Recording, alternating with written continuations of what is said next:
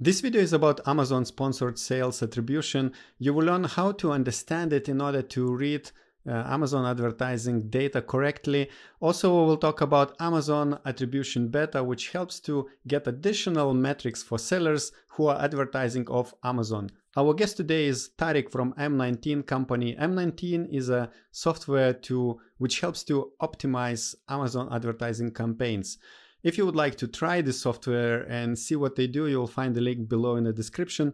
And the host of this video is LISETT LEES. She works with different Amazon brands. And as always, if you would like to receive notification about the videos we upload, where we talk with different Amazon brands, Amazon experts, Amazon softwares, don't forget to subscribe below, click the notification bell as well.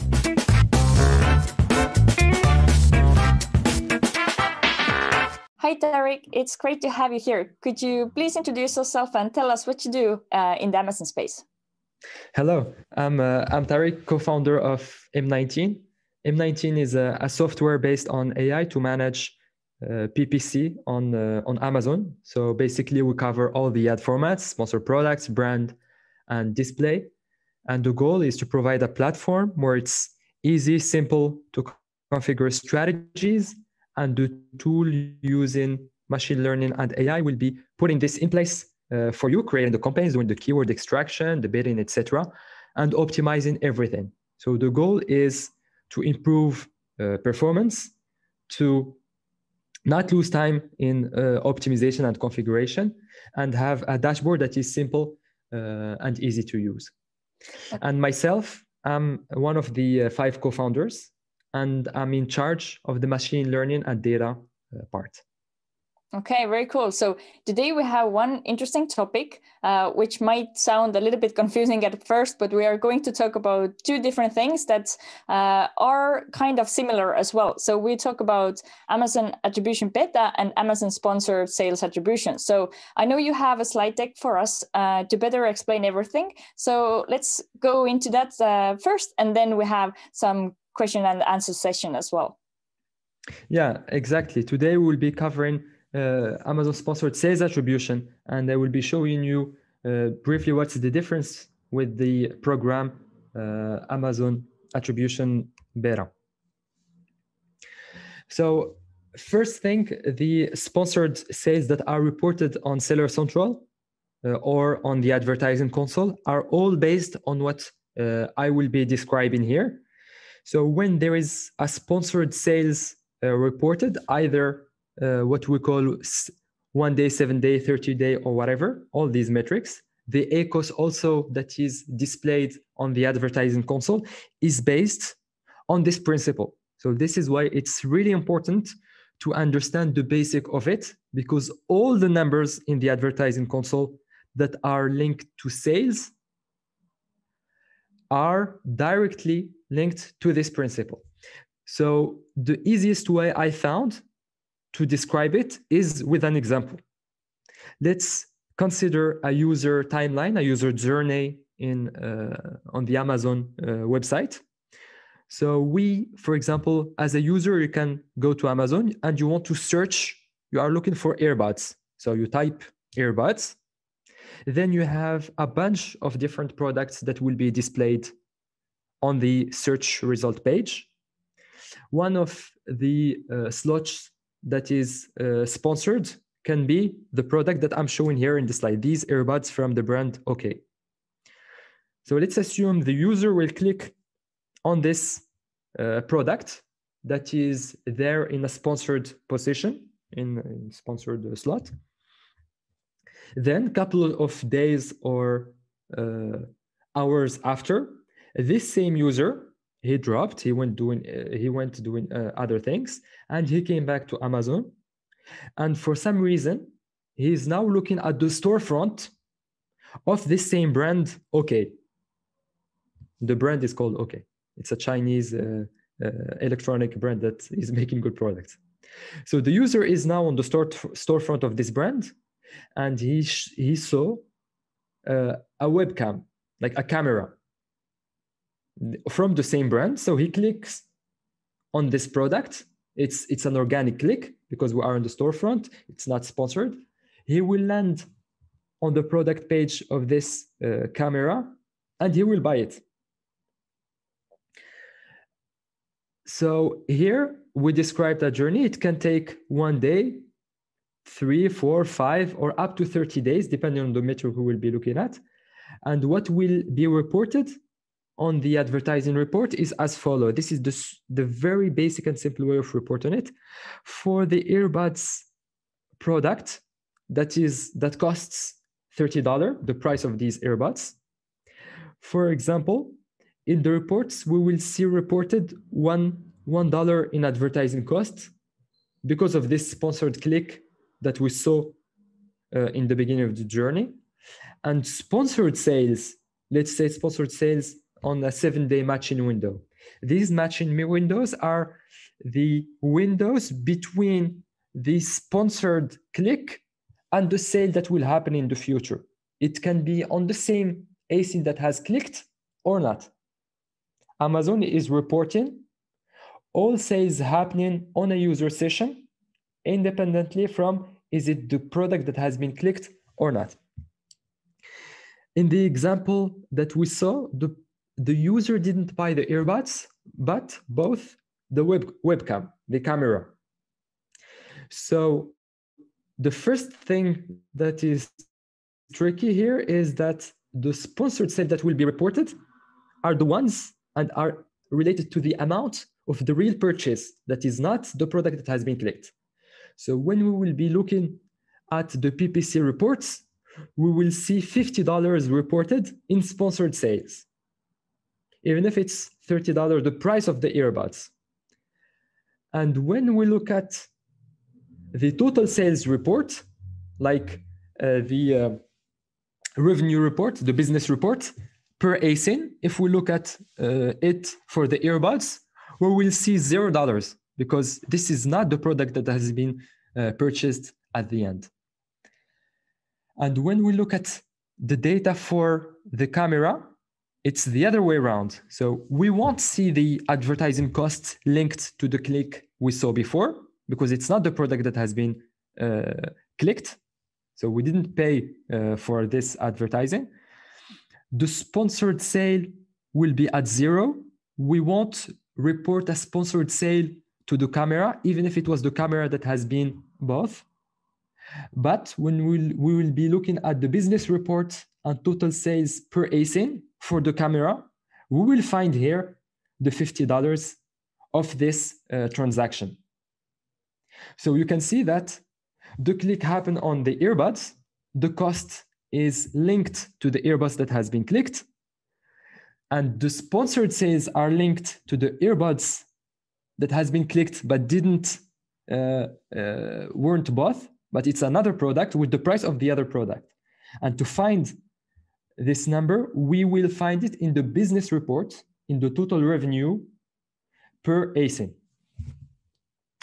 So if we push it even further, this same example, when we will be looking at metrics like ACoS, we will find that the earbuds ACoS will be low and lower than what it should be because we are reporting a sale that is for a product that is more expensive than the earbuds. So it can be even trickier because we are reporting sales that are higher than the average price of the product that has been promoted.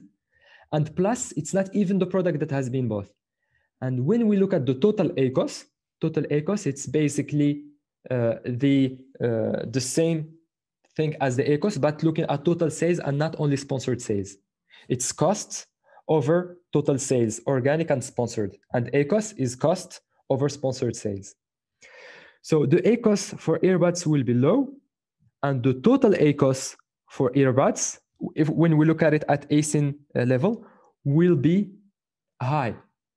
And here, total ACoS is high because the cost is linked to the earbuds and total sales are not linked to the earbuds, which is good and bad. Good because the cost is attributed to the earbuds because the clicks happened there, but the sales not. And the camera, if we look at the ACoS for the camera, the ACoS will be high because because the sponsored sales are not reported to the camera, and the total ACoS will be low. So the limit here that we are seeing is when sales are not happening on the same product that has been clicked or for which we have spent PPC, ACoS can be misleading because the ACoS, when we look at it at ASIN level, it doesn't take into account cross-selling between products. When a product gets clicked and it's another product that has been bought. And the ACoS will capture this sponsored sales even if they didn't happen on the product that has been clicked. So the first question that you might have is, okay, so if we are not reporting sponsored sales for the ASIN that has been clicked, why don't we build an ACoS metric based on sponsored sales, same SKU? And we will consider only sales that will happen on the product that has been clicked. This can be a solution, but the bad thing about it is even when we have a click on a product that won't be bought at the end, and it's another one that has been bought, if we ignore this transaction, we don't take it into account in the sponsored sales, it means that we ignore the effect and the impact and the help of a product being sponsored that is helping sales for another product. So we won't be solving the problem by only considering same SKU sponsored sales. So one way of mitigating this issue is avoiding looking at ACoS at product level, but looking at ACoS at group of products level. So as when there are cross-selling between products, everything will be taken into account, and we won't be considering some ASIN that has clicks and other that has getting sales. So looking at ACoS and total ACoS at group of products or at account, this will minimize that type of effects. These metrics, as I told you, like all the metrics that are displayed in the advertising console are not same SKU, so you cannot do anything with it. But if you want to push your analysis further and know exactly what's happening with your PPC, data is available and it's public in the advertising reports. As you can see here in my slide, you just need to go fetch search term report, for example, for sponsored products. And then you will see that in the columns that you will get in the spreadsheet that you will download, you will see 4 specific columns that can be interesting to study this thing. Is the first one is the advertised ASIN.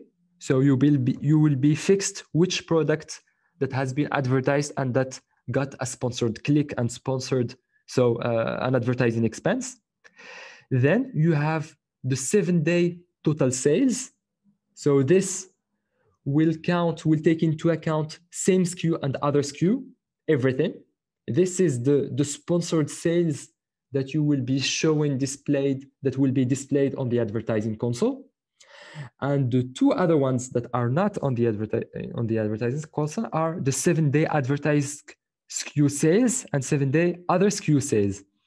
So the first one, 7-day advertised SKU sales, is the amount of the transaction that happens when a user click on a product and will buy the same product. So this is the metric you want to be looking at if you want to study what is the share of your same SKU sales happening on your PPC. And the other one is the rest from the total sponsored sales. One easy way to study it is just computing the share of sponsored sales same SKU using the formula that I just showed, that I'm showing here. 7-day advertised SKU sales over 7-day total sales.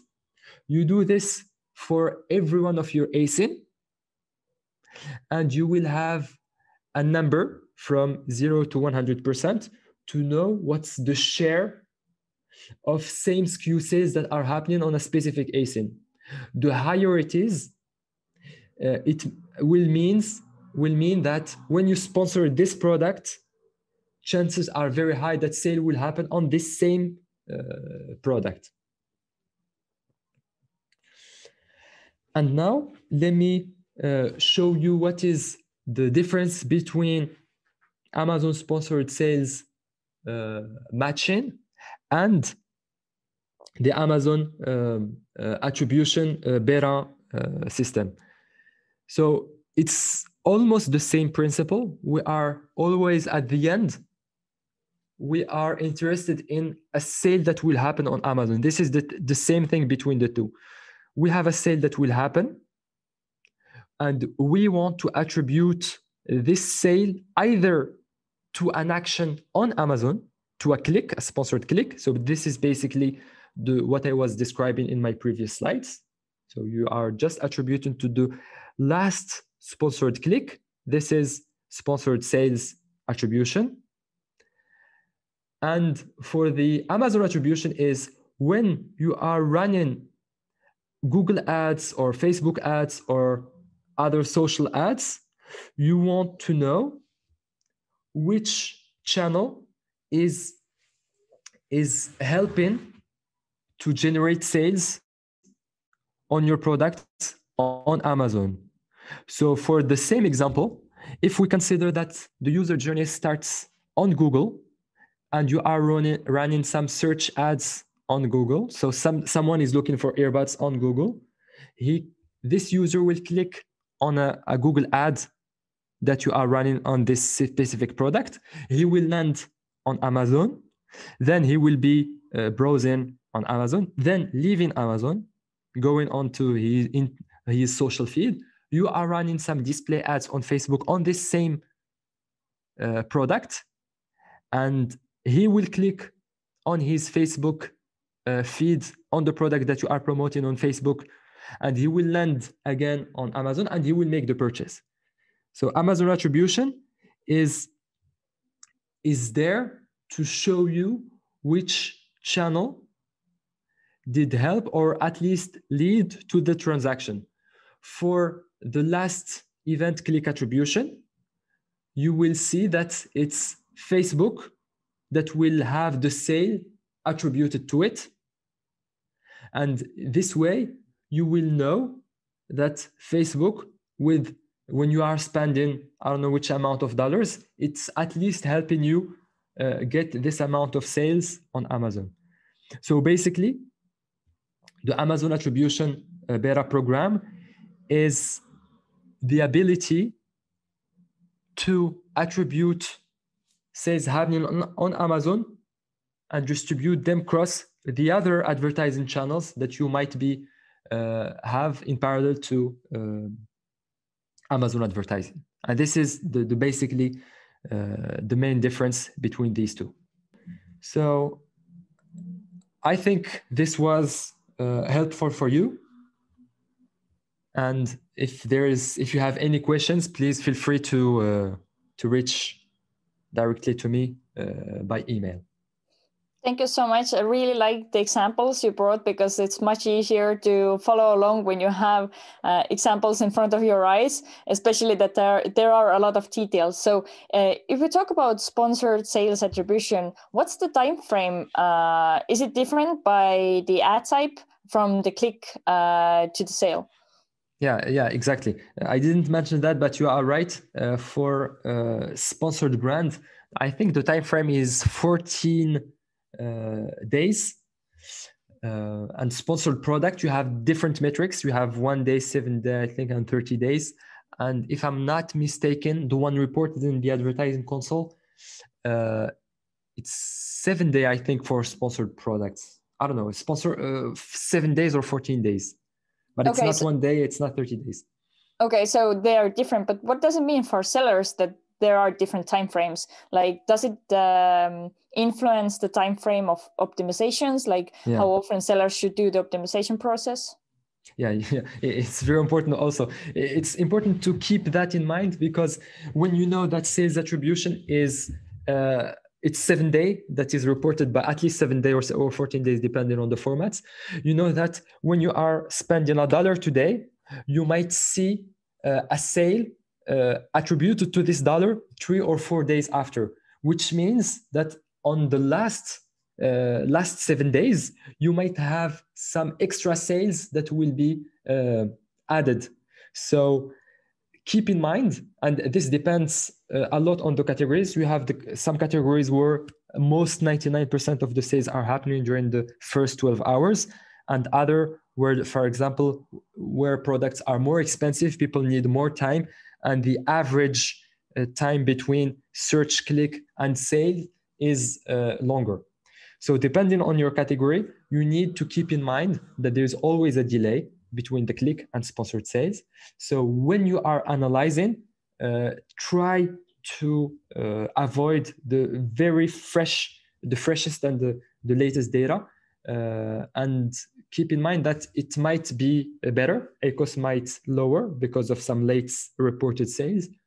And sometimes even Amazon is having delay reporting sales, because when sometimes they have a peak of traffic on their servers, they might have a delay of 2, 3, or 4, up to 6 hours compared to the average, just depending on some technical reasons on their side.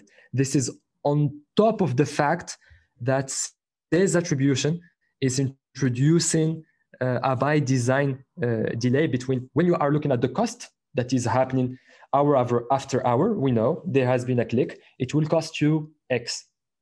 But sales, it will take more time. So always try to ignore at least current and previous day when you are doing adjustments and optimizations. Okay, would you say it's safe to go, like, let's say if I would like to analyze today, I go back like, I don't know, 5 to 7 days then?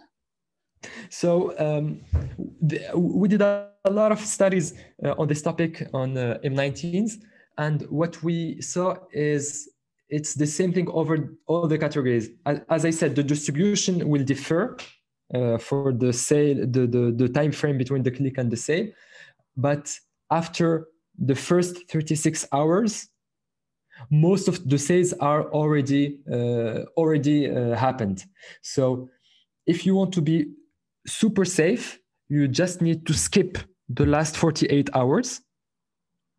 And you won't be missing a lot of sales, because there are very few sales that are happening after 48 hours. I don't think that you need to skip 4 or 5 days. 48 hours is enough. Okay, that's very good information, because I think a lot of sellers have this information of waiting like a week or so, which could be quite crucial, especially like during the launch periods or promotion periods. So it's very good information. So if we now, you wanted to add something? Yeah, no, it's I can understand why they have this in mind for the waiting for 7 days, because there might be some sales coming, but the probability is low. The share in average of sales happening after 5, 6, or 7 days is very low. We are talking about between 1 and 3% of sales. So it will have a limited impact on the ACoS. So the trade-off between waiting so long for the precision that you will take from it is not worth it. So there's no need to wait for so long, in my opinion. Okay, very cool. I really like your in-depth replies and answers. I think it's very easy to understand your explanations, even if it's a beginner seller listening to us. So I wanted to now jump to Amazon Attribution Beta. So why should even Amazon sellers want to drive traffic from outside of Amazon to Amazon? This is a very good question. So basically, you want to do that because when you have external campaigns running, you will drive external traffic. When you will get sponsored click on these ads, you will drive external traffic, and Amazon loves it because you are bringing users outside of Amazon into Amazon because of your ads. So this will help your organic rank because you are bringing external traffic, which makes a lot of sense because Amazon is, you are bringing users to them. That might buy your product or other products on the Amazon platform. And this is basically why they love it and why they give you a push into your organic. The second thing is, why would I bother pay ads outside Amazon and then pay again ads, the commission for the transaction on Amazon and not redirect user directly to my own Shopify if I have one where the commission is lower. And the reason for that is Amazon is a super optimized platform for conversion. So in Amazon, people have already their credit card registered. It can be just 1 or 2 clicks to finalize the purchase. Plus, people and users trust Amazon compared to your own Shopify.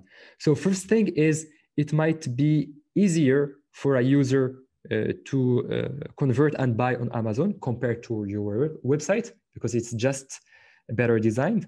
And plus, you have this trust factor where users might trust more Amazon and put their credit card on a website like Amazon rather than on a unknown website like your Shopify. And of course, if these guys don't like Amazon, yeah, in this case, you are screwed and you would have, and you pay for this Google or Facebook clicks, and they will jump out of your product page because they don't want to buy on Amazon.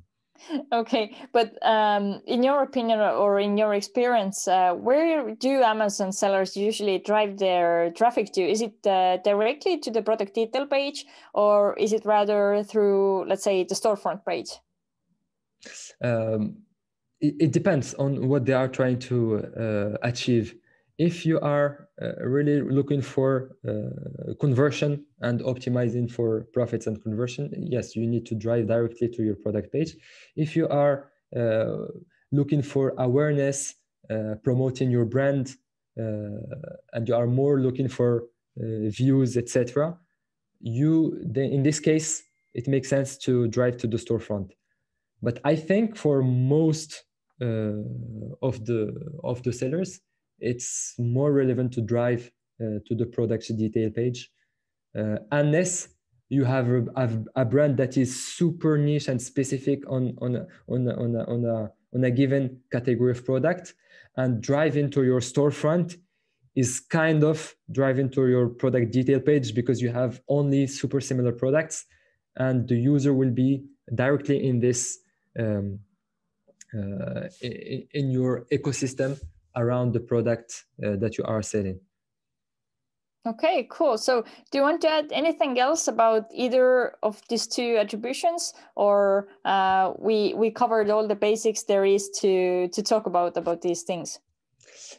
Yeah, I just want to focus on a very basic thing that I was surprised to see a lot of sellers not aware of.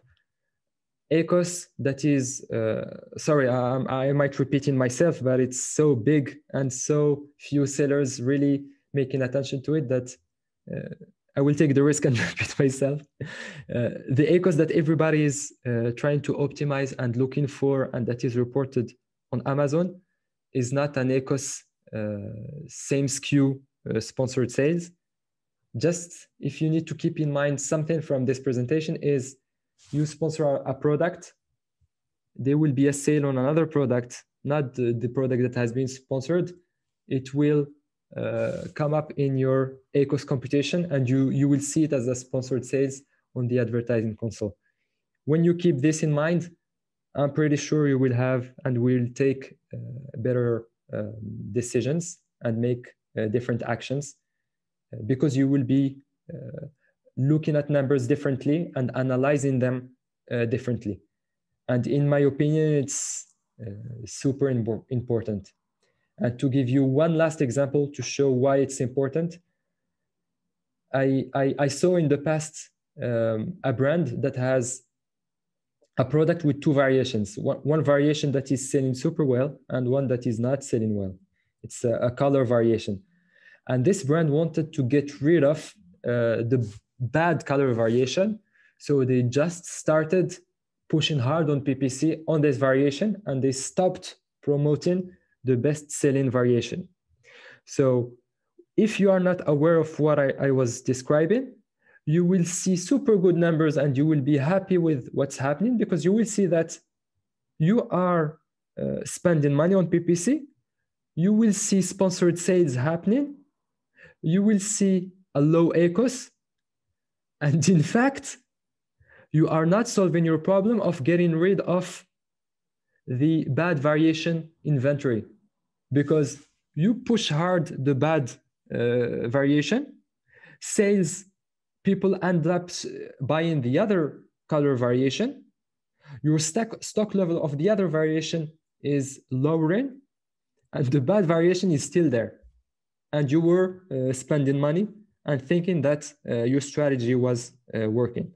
I'm pretty sure that at the end of the day of the week, you will figure out that there is something weird happening there, seeing some good PPC numbers, and at the same time, your stock is not moving. But it was a very good, it's a good, simple example to show why it's important to have this in mind.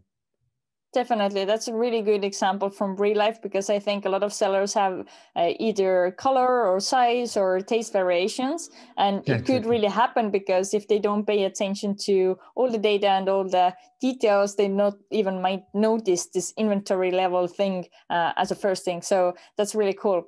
So if anybody has any questions to you regarding this topic or other PPC topics, then what is the best way to reach out to you, and perhaps also to learn more about your PPC company?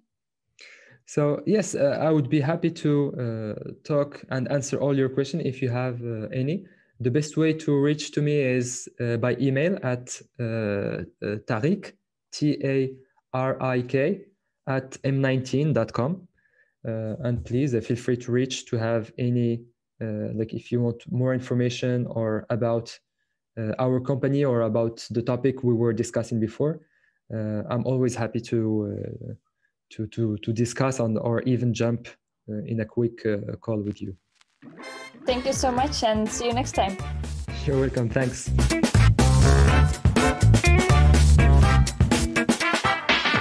I hope this video about Amazon attribution was useful for you, and if you would like to learn more about M19 software, you will find the link below in the description. Check them out, see how they do. It's a software created in France, in Europe.